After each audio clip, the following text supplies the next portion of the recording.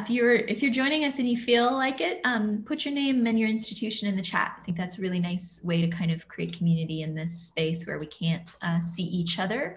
This is a Zoom webinar, and so that's the one mechanism that we have. When you do it though, make sure you've set that little blue box to all panelists and attendees so that we can all see your name. Thank you, Litvia, for putting that up. Everybody who's just joining us, these are the parameters of this space. Introduce yourself in the chat. Make sure you've got that blue box toggled over to all panelists and attendees. You can use the Q&A feature to ask questions as usual. You can chat as always, but your microphone and your video is disabled for now. So we expect a fair number of people in here. There is always closed captioning available to you, enabled on demand on your device. You just need to click that little CC live transcript button at the bottom. And this session is being recorded.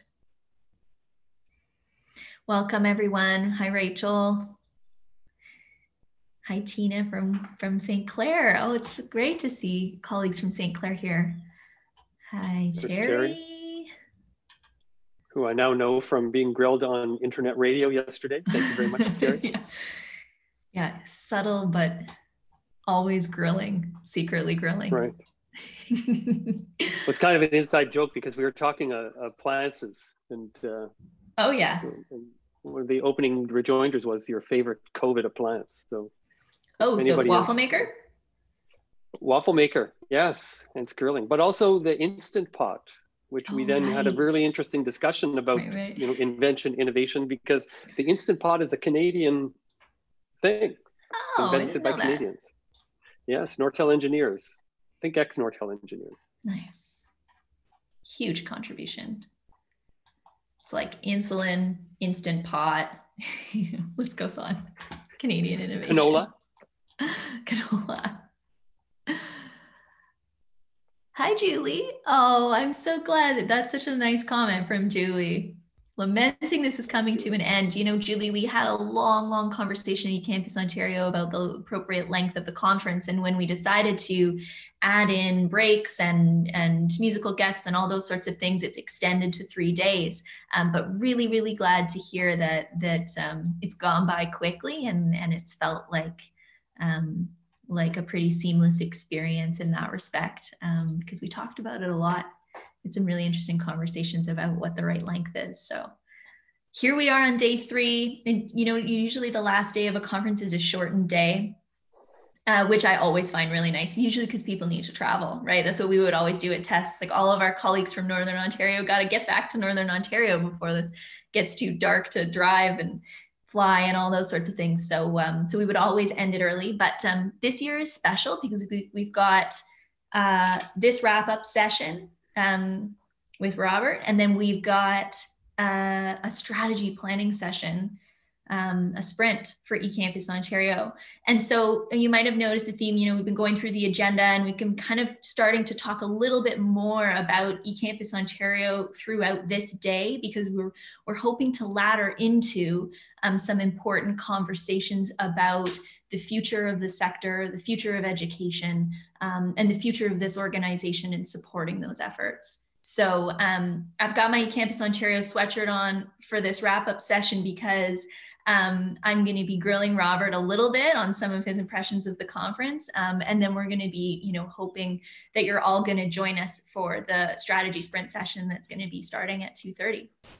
So Robert, you're a fellow English major. I know that. True, fellow yes. English master's student. That's correct. Yeah. Yes. My first 2 degrees were in literature. Right. You and I both. So you must be familiar with the famous French novelist and essayist Marcel Proust, I'm assuming. Indeed, yes. I've heard tell of this author. Yeah. So there's this great concept called the Proust questionnaire. So I want to give you the Proust questionnaire TESS 2020 revamp, if that's okay with you. And I want to encourage everybody who's with us today and who is currently in the chat to throw your answers in there as well, because this isn't just about Robert's ideas and his cats. That's my cat Crackers. She's going to help me with answers. Crackers has been enjoying all the entertainment as well, I know. She has, so Robert, one word to describe TESS. Inspiring.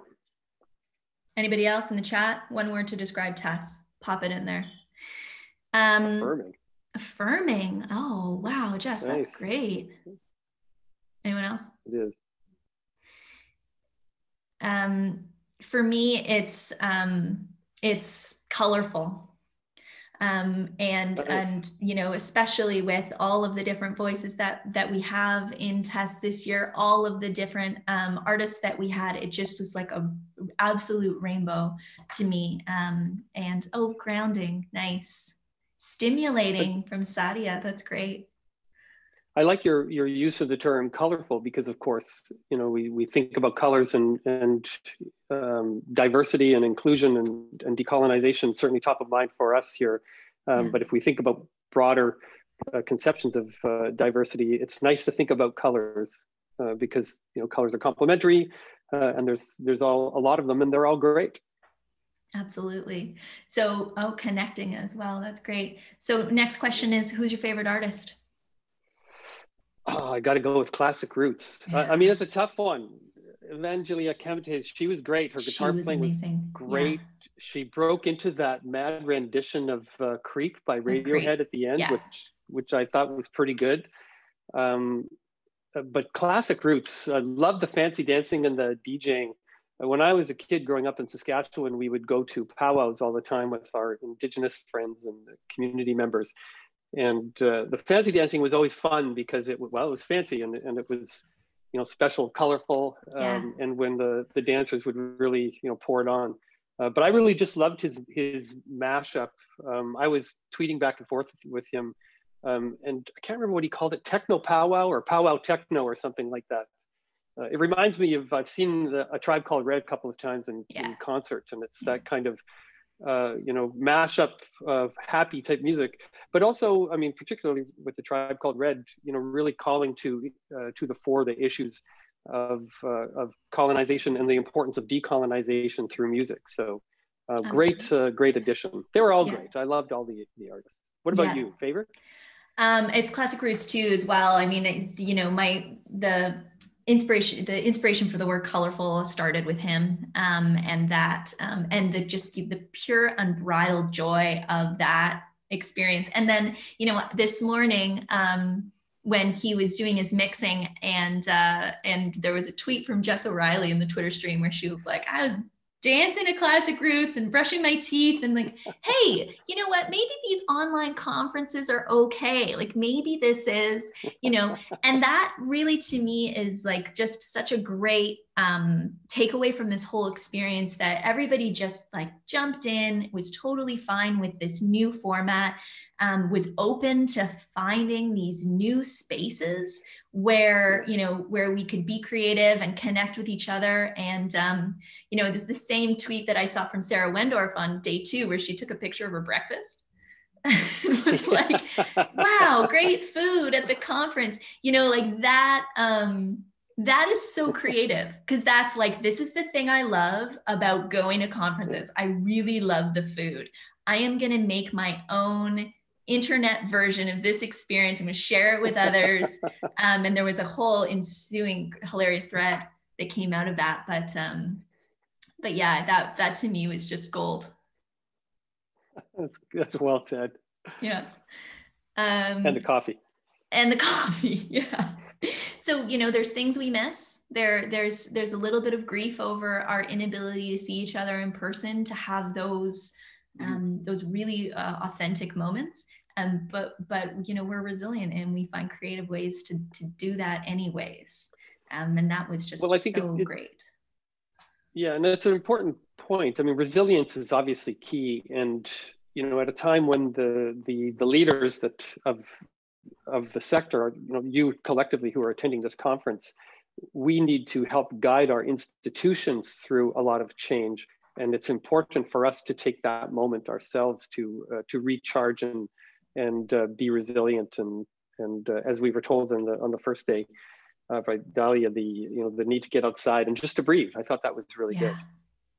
Yeah. So what was your laugh out loud moment then from TESS? Well, it's got to be this morning when I was speaking about the strategy and my landline started ringing during the presentation. I mean, I know. I was like, just turn it off, Robert. Just press end. It was over there. What I couldn't really reach it, and it was the thing is, like, it's only actually my mother-in-law and my mother who know that number. That and the CRA who calls me to tell them that I owe them money. Oh, and you're going to jail. I'm going to jail. That's the one. Yeah. Or fix my Windows computer. But yeah, no, that was my mother-in-law calling to say that she saw me on the interwebs and did I know this? So I thought that was a laugh out loud moment. What can you do though? It's good. Okay, best tagline from the conference. I'm going to go with something you said earlier, which is contagious joy. I think we were texting back and forth, and we were talking about. I think we might have been talking about classic roots actually at the time. When he was jumping up a set today, and I think contagious joy is to me, that's a nice phrase. I mean, there's many things that people have said over the last several days that have really resonated with me, but I like that phrase of contagious joy because it's. I'm just going to paraphrase what Ash is saying in the chat. It's a humanizing moment, right? Like, and that was really important because it's funny to talk about contagion as well at a time when we're talking about a pandemic. Oh yeah, good point. The good kind, though. Yeah, the good kind. It didn't even occur to me until just now, actually. But it's something that we can do as people, as humans, is to spread that kind of contagion. Keep your germs to yourself, but spread the joy. Yeah, that's so great. What about you for a tagline? Oh, tagline has to be for sure. Education is experience, not a place. Like, right. I'm taking that. We're going to make stickers or something out of that and like send them to everybody because and that was Kelly Brennan coming out of James Skidmore's session, and there was just this great kind of something that happened in that session, and we had this kind of aha moment spurred by Skid's presentation that we really need to own that idea that that there's lots of spaces in between that formal learning experience where the learning happens, and that is a strength of virtual learning, right? It's a strength of our technology that I think we really need to own as kind of a counterbalance to, or a counterpoint to, some of the rhetoric that is out there about this idea that the classroom the physical classroom is the only place where real true learning occurs. I think that's hugely important. I attended a couple of sessions today, actually, on broadly speaking, on diversity and inclusion and ways in which we can support that. And it was Arzu Singh, who said something very similar that I'm forgetting now what it was. I put it on the Twitter, but now I don't remember it. Something about diversity and inclusion it's not something that you do. It has to be part of everything we do. It's not this kind of bolt-on thing over here. And I think it's important particularly when we think about this idea of humanizing learning and the moment that we're in to support equity and decolonization more broadly, that it's not just something that, we're going to put this module over here and I'm going to put a check mark on that. No, it's got to be something that's part of the entire, in the entire environment of learning, which speaks to both the informal and the formal aspects of learning, which is what you were referring to, that there's the formal curriculum and then there's the curriculum of life. I actually think the word curriculum means life or living, if I was to think back to some course I took a long time ago. But that idea that it's always active, and I thought that was pretty important for us to keep in mind, because it's hard to be on a treadmill all the time. I think our natural impetus to say, okay, I'm here, and we have to take time to rest and stop and take stock for sure. But these moments of education are I think, and how we interpolate those moments all aspects of the experience are what's important. Yeah, absolutely. I just saw somebody put our vulnerability is our superpower. Yeah, that was from Julie from yesterday. Said by Julie, yeah. Yeah, that's great. And Terry says humanized learning is a tagline in and of itself that people can take forward. Good. Okay, this is really good. Okay, your tearing up moment. I'm going to go with the session that I saw on LGBTQ and thinking about nursing and how to teach. I think they were framing it as cultural competence for nursing students. And to me, I was thinking, I guess for me, it was about, because I asked a question about this in the Q&A after, because it wasn't something necessarily the big focus of the presentation, but it was about elders. And it reminded me that I read something in the Globe and Mail a while ago about, the feature was on a gay man who had spent a lot of his life in the closet and then was able to come out.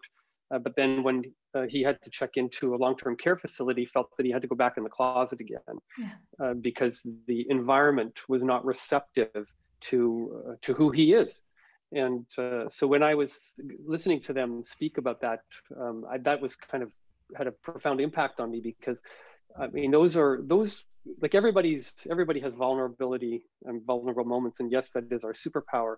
But on the other hand, it's really important for us to have empathy and think about what that means for in this case, that person going into that long-term care facility, because he has to.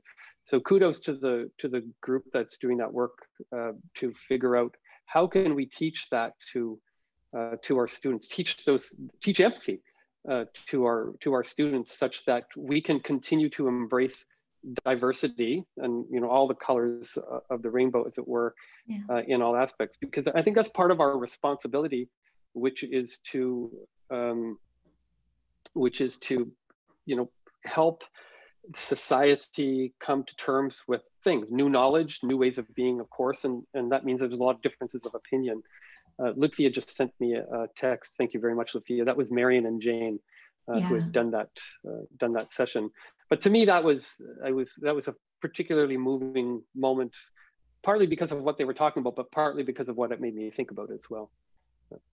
What about you? Well, I'm just noting that Sadia Rose says in the chat that Dr. Ivan Joseph, the idea of him sharing about how he invited students to his house, she says that did it for her. Just those moments of kind of real reaching out and connection.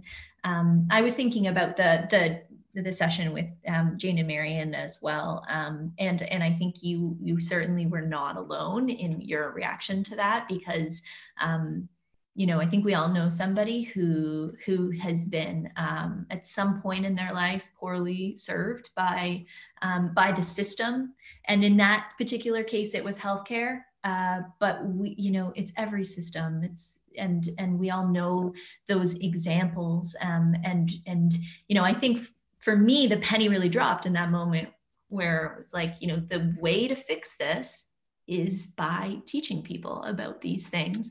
And I love what Marion and Jane did there, because, they talked about the importance of verbal and nonverbal cues. So much of this cannot be learned in a book, right? It's experiential. And so one of the best ways that they've found to do that is through simulation. Mm-hmm. There was a related point, if I could, I'll just say the Kahenti, Hornmiller, and Ali Davidson, looking at that from Carleton University, talked about collaboration, community building, and Haudenosaunee foundations, and that was really, really inspiring. They had this great framework for how they were talking about, I'm going to get this wrong, collaborative Indigenous learning bundles, which they encapsulated as living knowledge. So it's not like it's a thing that we know. It is a way of knowing, if you will. But they also started by quoting Marie Sinclair from the TRC Commission report that education got us to where into this mess, and education will get us out of. Those are my words. Paraphrasing, but I do think it's important for us to recognize our responsibility. We have that ability to respond. And that's, I think, a really crucial thing. That's one of the things that I took away. Santa Ono's talk yesterday was another good example of his five lessons for getting through these kinds of situations. So I think I've learned a lot these last couple of days, certainly about the capacity of our community and the wealth of experiences and expertise that we have, but also I would say our capacity for resilience and to work together to really, in some respects, rebuild, but continue the project that we have, which is to make the world a better place. It sounds trite, but I really believe that. Yeah. So taking it back to the E, what are we going to be doing? What are we going to be doing at 2:30? 2:30. Oh, strategy. Yes, of course. Thank you. I was in a reflective moment. So 2:30, we're going to be spinning up our very first sprint. This is part of our second sprint cycle, of course. And we have, I think, about 50 or so people that have signed up. Yeah. Maybe the 38 attendees that are here will also or are already signed up, but I think it's an important moment for us to really start to figure out what are the practical things that we can do as a sector to move things forward. Telegraphed that a little bit this morning when I was talking around about the time when my telephone rang. And Anna Boyden, I think she's on this call. Hi, Anna. Did just a great job of outlining today many things. First of all, what we have learned collectively about the environment in which we are, and really how we can best leverage that to go forward. And as Anna said, I met Anna for the first time this summer when I was inbound to eCampus Ontario, and we very quickly discovered shared affinity for the prairies, for music, but also for open communication. And I've just want to say to Anna, thanks a lot for being awesome, because it's been a great collaborative relationship that has got us here, and I think will take us to where we need to go. So come and join us at 2:30 if you're interested. Yeah. And I'd love for us to just circle back because this is actually technically the last session of TESS. Where that's kind of sad. I don't know where I'm going to get my fix for like opera coming up, but now I'm inspired to find out. So I wonder if you could just kind of help us run through some of the key takeaways from that eCampus Ontario is like going to kind of bundle up and carry forward, starting maybe with where we started, with the voice of the learner, and that idea of listening to learners and learning from learners. How are we going to take that forward? I think you may appreciate this from a literary perspective. The end of our exploring is to arrive from where we started and know it for the first time. And I think in many respects, for sure, our job, if you will, if you think of it that way, begins and ends with the learners. And we're all learners. Right? That's one of the things that's been emphasized to me, re-emphasized. And so for sure, starting with the learner is very important, and figuring out, well, and that was a great way to start the conference, actually, because that was one of the best things I think I've ever seen at a conference, to really hear how people have been impacted, how the learners have been impacted by by COVID-19 and the rapid shift to online. And I think if I take a step back for a second, the opportunity that we have is to, first of all, to reflect on the moment that we're in right now.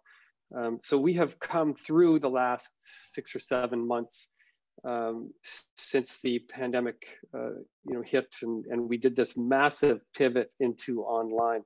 Let's not forget that before that, this community has been working for 5 years to build the muscles and the muscle memory for how to do this. So, a lot went well in that pivot. And a lot went well because we have, as a community, been exercising the muscles. I'm not a very sporty person, so bear with me on the metaphor. and the muscle memory of what it means to be able to do this kind of work and to do this kind of work well, particularly while thinking about the voice of the learner. And that has come to the fore, I think, a lot. I mean, the last session that I think I was in was Anna's session, and she said the same thing. Like, it's human-centered design. That's my formal training. But our focus here is what we can do for the learner-centered design. So the moment of, we've got the 5 years of history of eCampus Ontario leading and working with the sector to provide the environment and the muscle memory for doing that pivot, which has gone well. And then we all kind of headlong rushed into the fall term and saying, okay, well, now we have to keep doing this because this isn't going away. And our opportunity now is to figure out how we do this at scale. Again, as Anna said, I mean, hybrid learning seems to be a thing that, for those of us in the sector will know has been a thing for a while, but will be with us always. And to leverage the momentum that we have in order to create better, more inclusive learning environments for everybody, I think is important. And I'm reminded of something, I think it was Judith Heumann said this. She was doing something about the Americans with Disability Act many, many years ago. And she said, I'm going to get this bit wrong, but technology, for people without disabilities, technology makes things convenient. For people with disabilities, technology makes things possible. And we're in that moment where we've gone from the convenient to the possible. And it is in the moment of the possible where I think that's our moment right now, is to say, how are we going forward within the scope and realm of possibility? We don't have unlimited money as a society. We have very limited resources, and we've got massive healthcare challenges, still.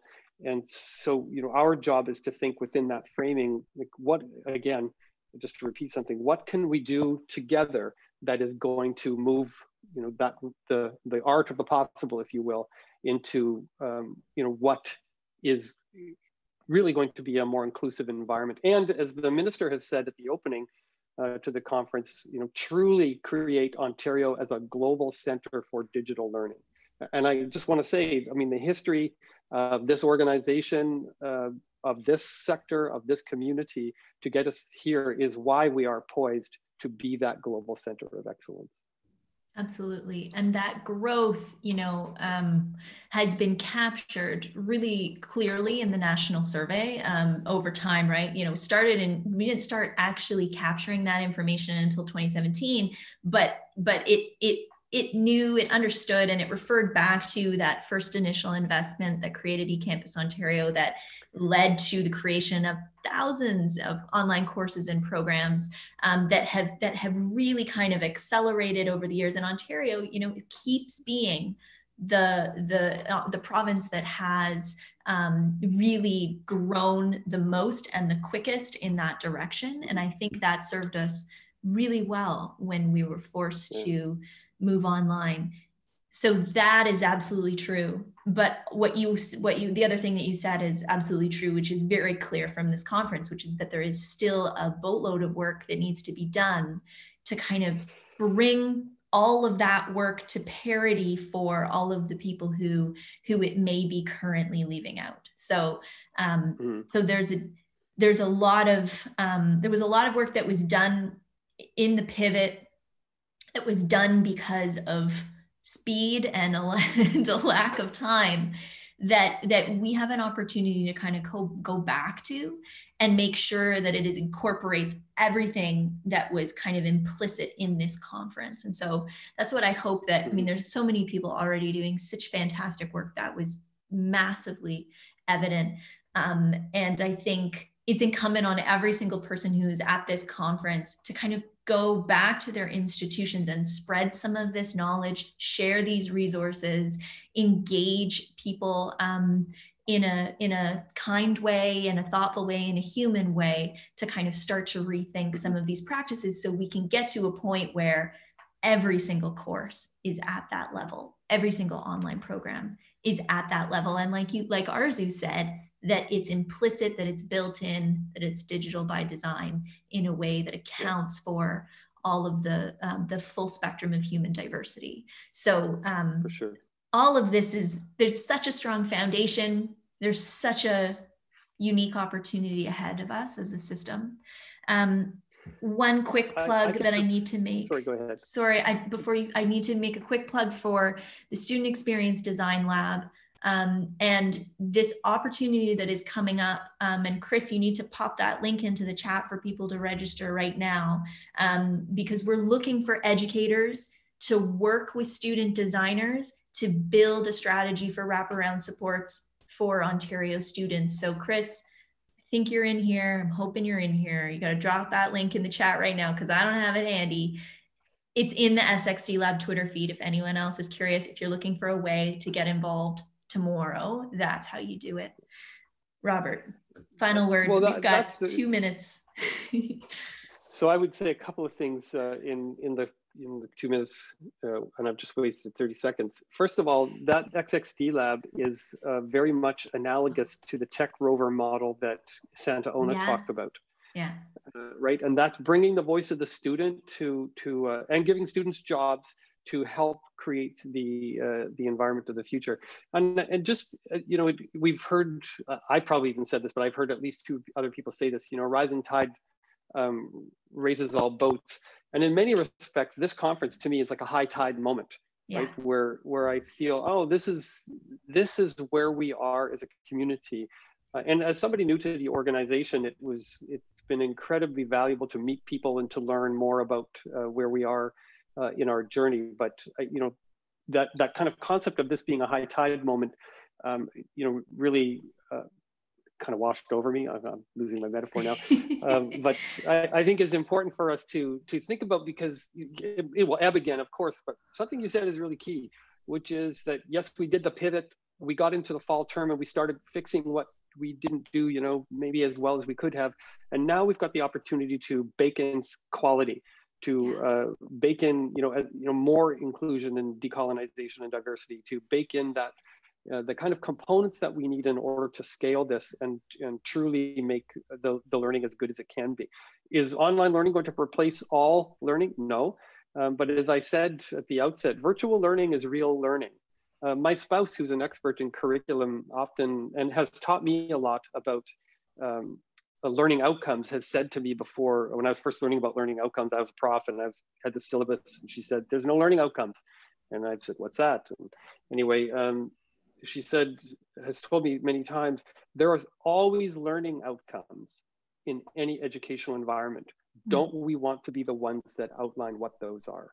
And I think that that's really important, because it shows what our responsibility as educators are. Not to say that we know everything and everything, but when we design those digital by design is important, because it means that we're taking an artful and meaningful and intentional approach to standing up the kinds of learning environments that are going to be as supportive as possible, that will generate the kind of sticky knowledge that we need, as well as the competencies and the core citizenship competencies that we want.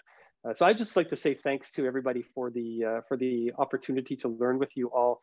Thank you all for coming. It's been just a fantastic conference. And I would be remiss if I did not say to Luc, Lacasse, and Lutfia, and Daniel, and the rest of the team who have been operating behind the scenes throughout all of this. The entire eCampus Ontario team has just been exemplary. It's been a real all hands on deck. And I think that this has gone just fantastically well. So thanks everybody for participating. And one final note, please tell us what you think. You will be receiving a feedback survey. It's coming to your inbox. We really value your feedback. We incorporate it year after year. It's critical to us for running a conference, any kind of event, but especially this year.